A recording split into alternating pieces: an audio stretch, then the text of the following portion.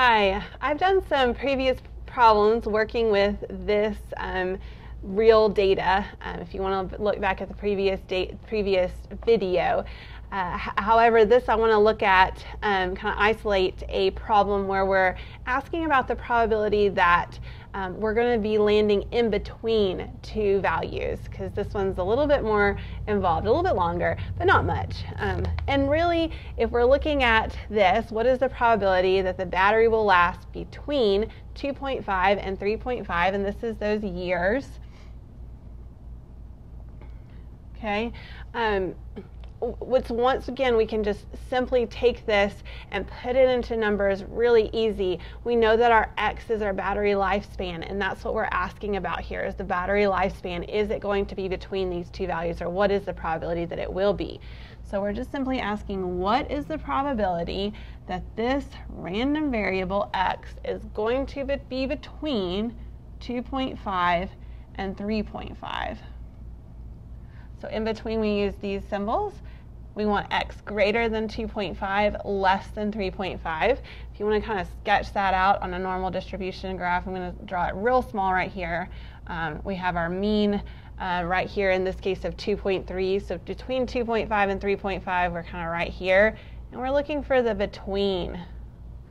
Okay, that's the area that we're wanting to look at, because the area and probability are the same thing on a normal distribution curve, because the area under the curve is 1, so it works out nicely when you're talking about parts of the whole. It's the same as a probability. All right, so for a between problem, we need two z-scores. We need the z-score of each X, because we want to standardize this into a using the standard normal distribution so that we can use our table.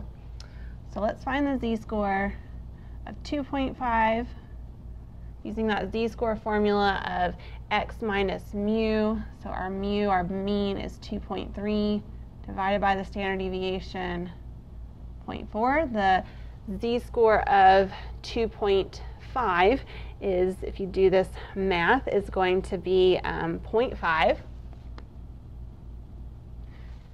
0.50, so it rounds. We always round our z to 2 decimal places because that's what it is in the table. So I'll go ahead and throw that 0 up there as well. Then we'll find the z of 3.5. I'm just going to put it in here. So we're taking our X of 3.5, subtracting 2.3, and dividing by 0.4. So this z is 3. 2 decimal places again, so I added some zeros. So really, just to save some space, I'm going to erase this. We're looking at the probability, just standardizing that. 2.5, the z-score was 0.5, so I'm just going to replace that here. I always think that it's nice to rewrite the problem in terms of z. You hear me say that all the time in class. Don't skip that step. It makes life easier to look at z's instead of x's, to look at your problem to where it's one like you dealt with in the standard normal distribution. Okay, this z-score of 3.5, we just found it. It was 3.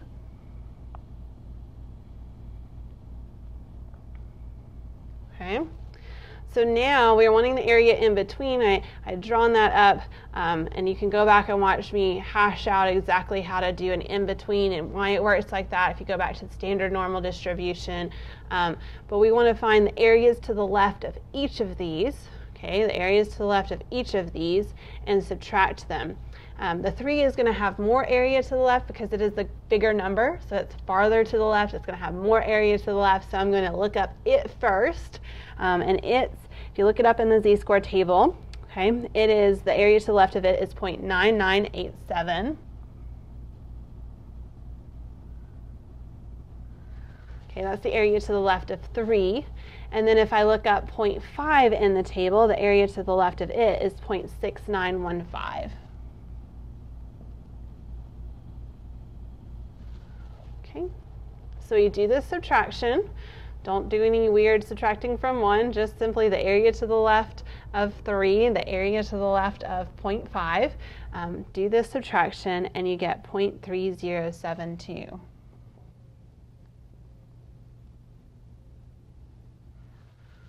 All right. And so this is the probability that our battery is going to last between 2.5 and 3.5 years.